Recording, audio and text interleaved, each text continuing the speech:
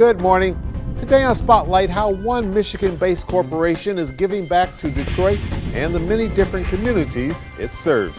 Why revitalization is a must for Delta Dental of Michigan, Indiana, and Ohio. Margaret Trimmer, Vice President of Strategic Partnerships, will join us. And later on our Sunday program, photographer of the stars, Linda Solomon, will give us a peek inside her new book about the late Aretha Franklin, Detroit and America's Queen of Soul. It's Sunday, October the 6th. I'm Chuck Stokes, and this is Spotlight.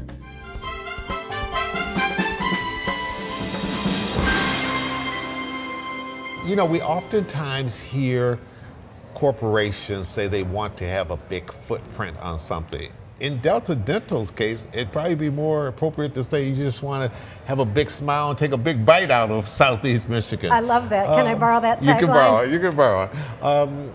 Would that be appropriate? Absolutely. You know, we want to be where our customers are. We want to do well, of course, and we want our customers to do well, but we also want to do good. We want to create economic energy in the communities where we do business because that's going to help our customers succeed. Right. It's Delta Dental of Michigan. I know you also are in Ohio and Indiana. You're headquartered in Okemos. But the lion's share of the work that you're doing in communities and stuff, would you say that's in Southeast Michigan because of the population here? Well, Southeast Michigan is our largest book of business. It's where we have the most members. Frankly, we have almost just 2 million in the auto industry alone. We cover 2 million lives in that industry. And so this is a hub for us of activity, but we're also growing in Ohio. Columbus and Cleveland are big markets for us, as well as Indianapolis. Your CEO has been profiled in Cranes and other places. He's very visible. And just reading some of the stuff I've read on him, it appears as though he has a very strong philosophy about what he wants Delta Dental to be.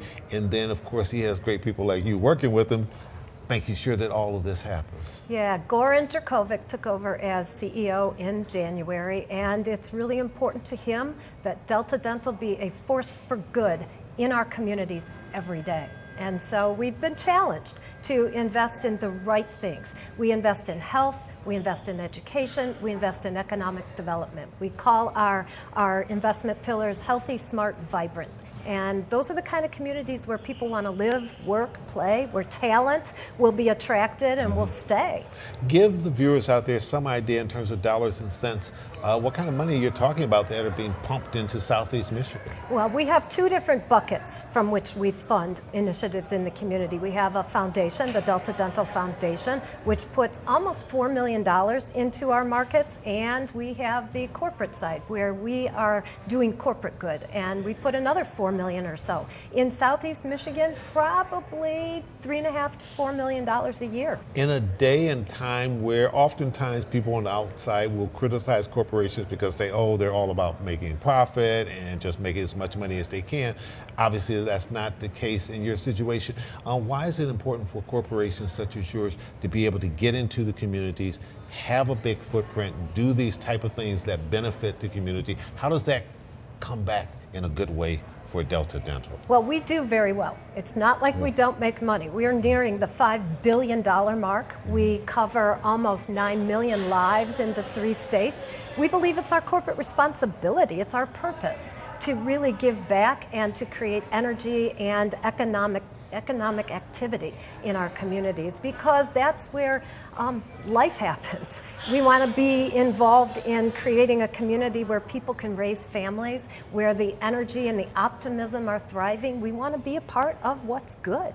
And isn't that what anybody, individual or company, ought to be doing? Where would you say Southeast Michigan is right now, and what do you hope it becomes? You know, it's interesting. In the 3 states where we do business, there are a lot of common denominators, a lot of common issues. And I would say the one that permeates all 3 states probably most dominantly is the issue of talent, recruitment, retention.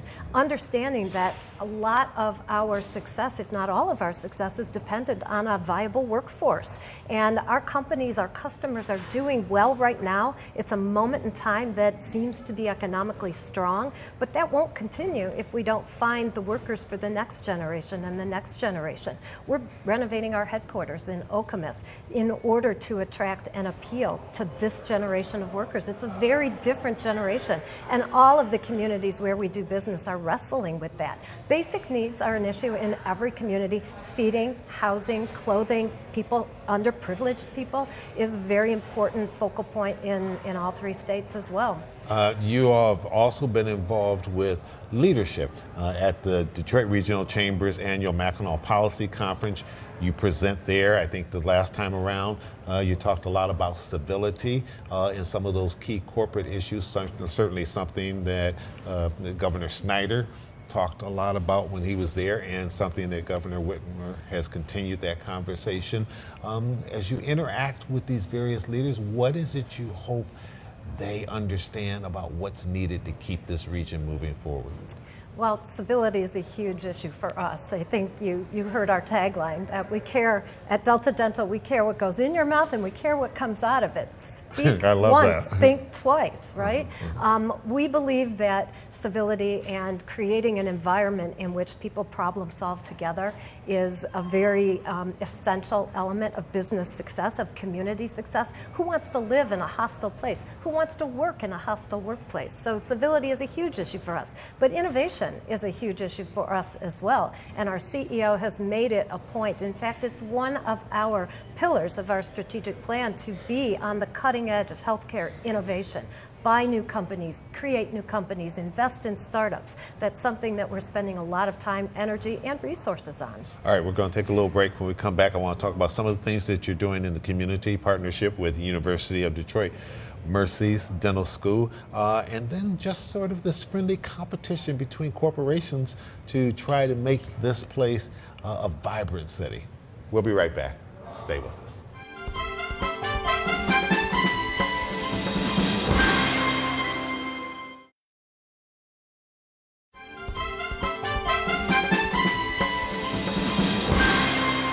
And welcome back to Spotlight, talking to Margaret Trimmer, and she is a vice president over at Delta Dental, Michigan, Indiana, Ohio.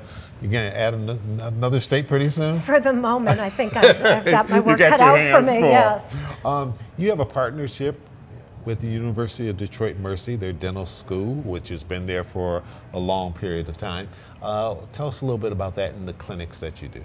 Yeah, well, at the U of D Mercy, our foundation has funded a mobile dental clinic. And I'm amazed how many times I'm on the highways here and I see our clinic going by. We serve families and children, especially in underserved communities. And we treat a lot of kids, and we offer services that, frankly, it's hard to find dental offices that are functioning in low-income communities, and so we fill in that gap. The foundation just invested in another one for Oakland County, so we're getting out there filling gaps, filling teeth, filling gaps. The thing that people don't realize, and it's really important as a dental benefits provider that I stress, oral health is connected to overall health in so many ways. Over 120 signs of disease can be spotted just by looking in our mouths. Wow. From heart disease to diabetes, all kind of oral cancer. The mouth is a window into human health. And the #1 chronic disease among children is untreated cavities. Wow, and I hear that every time I go to my hygienist as well. Right? I want you to know, and it's true. And it's they're very missing true. School time. Yeah. 51 million hours of learning are lost due to dental pain. Trying to make sure that that riverfront is open from bridge to bridge is so vitally important, and everybody talks about our international riverfront and the fact that it's so important, one, because it is an international riverfront. Most cities don't have that, but it also is such an attraction and can be the hottest real estate spot around. Oh, absolutely. Delta Dental's largest corporate investment ever is happening on the West Riverfront. We're putting $5 million into what will be called the Delta Dental Play Gardens, and we're trying to assemble other donors in the healthcare space so that we can raise awareness year-round about health issues. We can sponsor 5K runs. We can bring the mobile dental clinic down to the waterfront and give kids and families exams. We can talk about rethinking your drink and what's smart to put in your body, and sugary drinks and how they cause all kinds of havoc. And so it's a huge investment for us, but we also saw it as an investment in downtown as much as it is an investment in the near West Side neighborhoods. That park shakes hands with both the downtown business community and those neighborhoods. Margaret Trimmer, not too long ago, I saw a photograph and some video of Dr. Vitti with the Detroit Public Schools, and he was talking about how they're trying to make sure that the buildings that our students are in, that they're drinking clean, safe water. Of course, that has become a huge issue, especially after what happened in Flint. It's also what we're putting into our bodies. Delta Dental has been involved in trying to make sure that the kids' water is safe? Oh, absolutely. It was a logical investment for us to make. The Delta Dental Foundation put $300,000 into that initiative and outfitted 14 buildings with brand new hydration stations. They're hydration stations that we've been putting in schools all over our territory, Michigan, Ohio, and Indiana. Water is the best drink for children, for adults, for any of us, and by golly, it has to be clean and lead-free. Some years ago, I interviewed Dan Gilbert, and he said, the one thing I want to do is create corporate competition, friendly competition in this region. Do you see that happening now as the city is rebounding, corporations saying, you know, I don't want any one corporation to have everything. We want to get our corner of the market, and if we all do part of it, then that's really what this is all about. Chuck, I'm so glad you said that, because I don't see that happening in all of our markets like I see it happening here in Detroit. If Quicken Loans is investing in something, we all want to be a part of it, right? And I think that has inspired a sense of doing well and doing good culturally in this community, but it doesn't happen everywhere. And we're a little frustrated in some of our markets because if we come in with a big investment, other companies will say, well, that's Delta Dental's thing. We're not going to jump in. It's theirs. Here, my gosh, we've got an energy, a collectivist mindset, which is really important, and it really is essential to lifting a whole community up. Final question, 10 years from now, where do you see this region? Oh, I see it on top of the world. And when I saw the video Stephen McGee did, Anthem of Us, and the energy that was created about it, Detroit was not anything. It just is. It's something you want to be a part of or you're missing out. I see that only continuing and getting better. All right, Margaret Trimmer, thanks so much for coming in. Keep up the good work. Keep us posted on all the things Delta Dental is doing, and we'll keep tabs with you as well. Thank you for the opportunity. All right, it's our pleasure. Coming up, photojournalist Linda Solomon and her brand new book.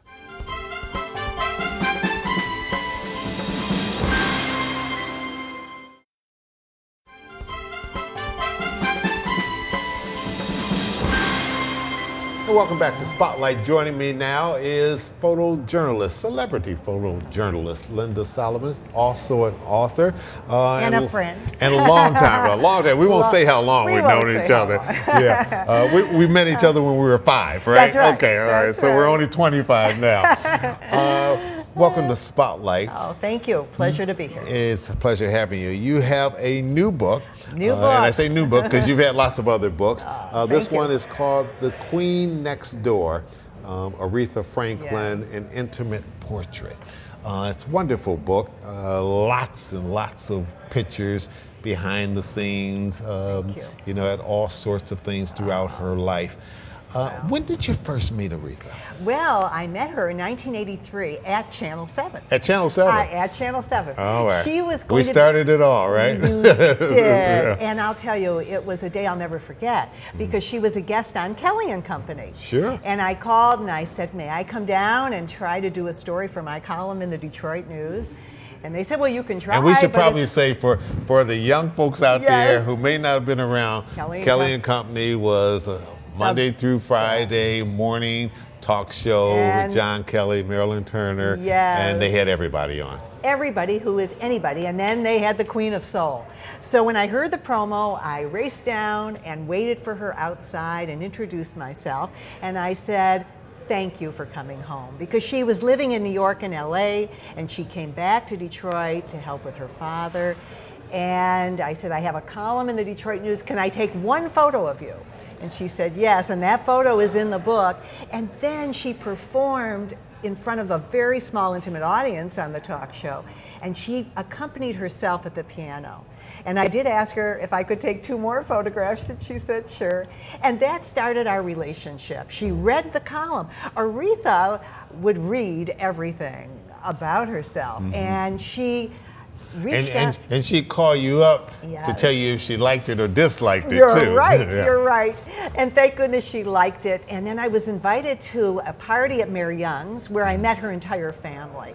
And that is really what helped the relationship grow for as many years that we were close, and I was able to document her with her family. What And made you write this particular book? it's a tribute to her. It's a tribute to her in the way she loved her family. You'll see her with her siblings and her kids and her cousin, and she was so devoted to family. And that's the theme of the book. And then, of course, devoted to Detroit. Sure. And Did you have any of these conversations with her before she passed? Did she have an inkling that you were maybe thinking about writing a book about her and She putting really together a book? didn't, yeah. Or were you not even thinking about it I then? And wasn't wasn't. until after she passed, then you said, Yes. wow, I've got all these photographs. What am I Yes. going to do with them? And then to work with Wayne State University Press, I felt Aretha would want the book published in Detroit. And She would. She would. And the book shows how much she did to give back. And I don't think people have seen this side of her. The philanthropic The side. philanthropic. And she did so much to give back. And she brought the music industry back, because if you wanted to perform with Aretha in the 80s, you had to perform with her in Detroit. So she did all of her television specials. She did the AMA show from Detroit with Channel 7. So with that said, She was a She big was- Detroit booster. She was and a she never huge forgot Detroit where she came from. Never. No. Never. And the book captures that love of Detroit. She gave her heart and her soul to our city. Yeah. And that's what I wanted to document, and the book features those photographs of her giving back. The cover photo, when Yeah. was that from? Well, that was a fun photograph, because she had a masquerade ball at her home. And that was taken at her masquerade ball when she was Queen Nefertiti. And I just asked her to look out the window, and she was just so much fun. And no one could give a party like Aretha. Yeah, So the book features wonderful her parties. parties and her invitations to her Christmas parties, so people would get to read her menus. And you know, she personally addressed all her invitations. I do know that. You remember, 'cause you were there And- too. And you would think to yourself, where in the world did she find the time to I do that? know Because it. normally, when you're a star like that, you just have somebody do all those sorts of That's things. right. But she wanted that personal touch. She did, and she could live an authentic life in Detroit. She did her own grocery shopping. So many people have Aretha stories, just like in Memphis, everyone has an Elvis story. Everyone in Detroit has an Aretha story, because she was so involved with our city, and we would see her everywhere.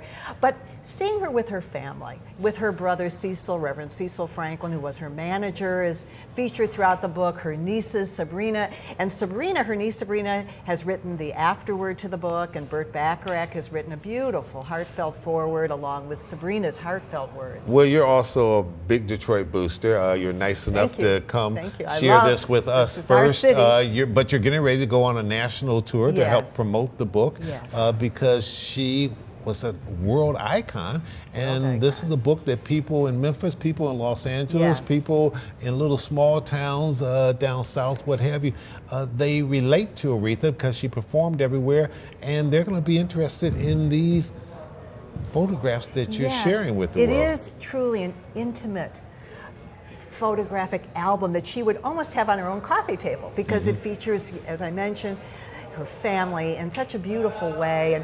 And you mentioned one photograph when she invited the entire Michigan State University cheerleading squad to her home when her son graduated from college, which just showed her incredible love for her kids. And you know, she was an incredible woman in every sense of the word, and I feel blessed that I was able to capture so many special things with her. When you approached this book and decided, Yes.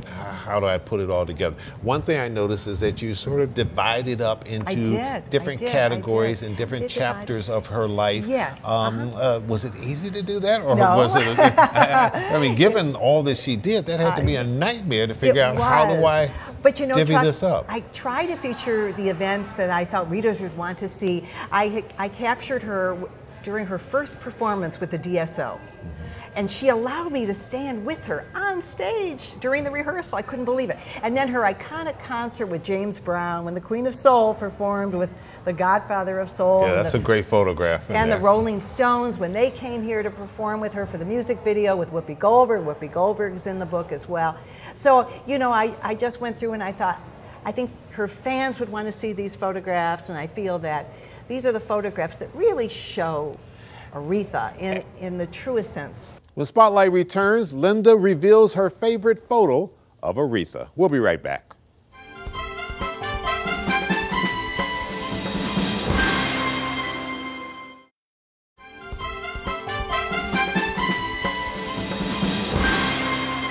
As someone who has photographed celebrities for many, many years, you used to do the Academy Awards, and you know, everybody knows you, and Tony Bennett on down the line. Was there a favorite photograph of Aretha that you took? That's such an interesting question. I think this one. Okay. Because it was just a quiet moment. And then I also like the photograph where she's with the iconic pink Cadillac. And she's looking down at the car, and respect is on the license plate. And I often wondered, what was she thinking? You know, and it's a photograph that is on the back cover. And I'm very grateful to Cadillac and to be able to give kids, the Detroit students, an opportunity to learn more about Aretha. What do you miss most about Aretha? Everything. But I miss her laugh. Yeah. She would call me and we would talk as girlfriends, and you know, once, I think you'll find this interesting, I received a Facebook request from someone I didn't know. And at first I thought, well, I don't really know this person, and I shouldn't say accept the person right away. And then all of a sudden I received a phone call, Linda, it's really me. And it was Aretha, asking me to be a Facebook friend. And after she passed away, I realized that on her personal Facebook, the great Queen of Soul, an international treasure, only had 22 friends on Facebook. Wow. So I'm very grateful that she be honored. Considered me one of the lucky 22. And she posted very personal things about finding a cure for cancer. And you know, her public Facebook page, of course, would have thousands, but on her personal page, she was just a very private person. And again, I'm so grateful that she trusted me as a journalist to document some very exciting career moments with her. Well, it's a very special book. It's called The Queen Next Door by Linda Solomon, Aretha Franklin, an intimate portrait. It will be in bookstores when? October 14th. October 14th, Yes. all across the nation. All across the nation. All right, and you're here in Detroit, thank goodness for Wayne State University Press. All right, and you're on your way Wonderful publisher. and you're on your way to New York to do Yes. some more interviews and promote the book. Yes. All right, Linda Solomon, Thank thanks so you. much for coming Thank in. you. Best to Barry. Thank you. And safe travels. Thank you. All right. And I'm Chuck Stokes. We'll be back next week with more newsmakers in the spotlight. We hope you have a great week.